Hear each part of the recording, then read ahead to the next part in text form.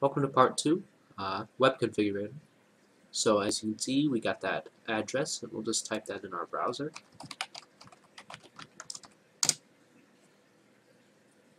And this is your WebGUI for FreeNAS.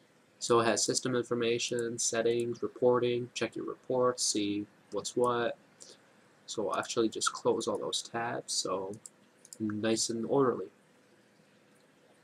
To start off, you'll want to set up your network. So your default gateway, you can find that under Network Summary, under Network in the top left, Network Summary. Just copy that default route. That is your router, if you actually know the IP. Then we don't need any name servers because we won't be accessing this from the internet. So just click Save. We'll want to create a new interface, and let's see, we'll just name this LAN. IP address of 192.168.1.108. You can also do DHCP, but I like to know the actual address in case my computer doesn't want to find it by name. So 24 subnet, and you can find that under the network summary. And next we'll go to storage in the top left. You can also find it in the left sidebar. We'll do volume manager.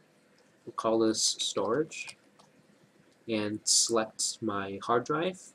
You can also select more than one hard drive with control left click, and it'll be CIFS file system. And we'll just do add. As you can see, it takes a little bit, and we have successfully added it. We shall create a new data set right now. We'll name this common for common files. Add a data set. We'll also create one named Kevin, because we'll be doing a home folder setup where we have a user, common storage, and the user has both read, write, execute permissions on their own folder and the common storage, while no other users have access to the user's Kevin, in this instance, folder. So add dataset. Then we'll want to go to account, users, add user. Let's add an admin account. We'll do home directory mode 775, just like that. All 6 boxes except other. Full name, admin, local, password, okay. And users, add another user named Kevin, and his home directory will be mount storage Kevin, and we'll want to set that as 775 yet again. So Kevin local password.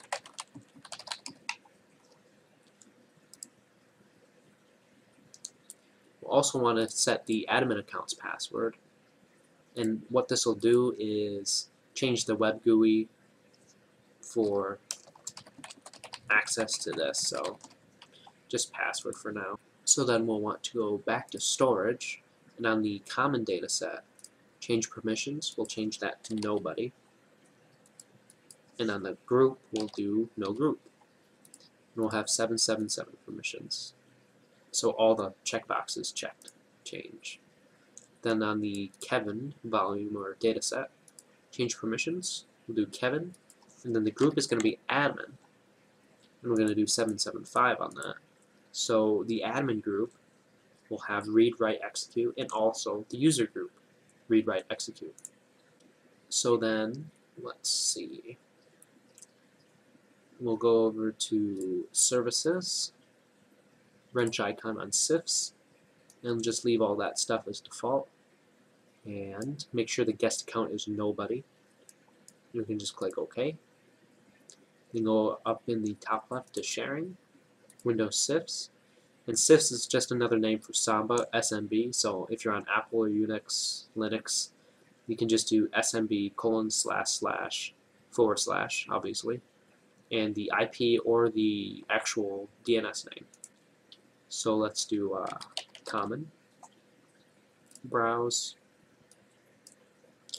mount, storage, common, and let's allow guest access to that. Let's enable that service for now.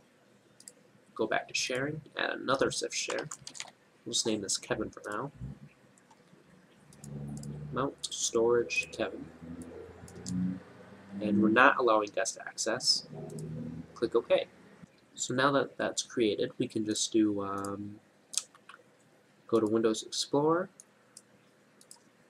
top up here, FreeNAS, YouTube. I think I named it FreeNAS. Sometimes the DNS doesn't work, so I'll just do the IP. Well, now it appears. So as you can see, there's a common and a Kevin folder. So I'm a guest right now, so I can access the common folder, and also I can't access the Kevin folder. So in common folder, we're actually going to create a downloads folder, and also we're going to drag on over a text document for later use, a log file. So we can close that right now, and we're pretty much all done with the web configurator to begin with after we set up that CIFS share. So here's let's just wait around for part 3, plugins.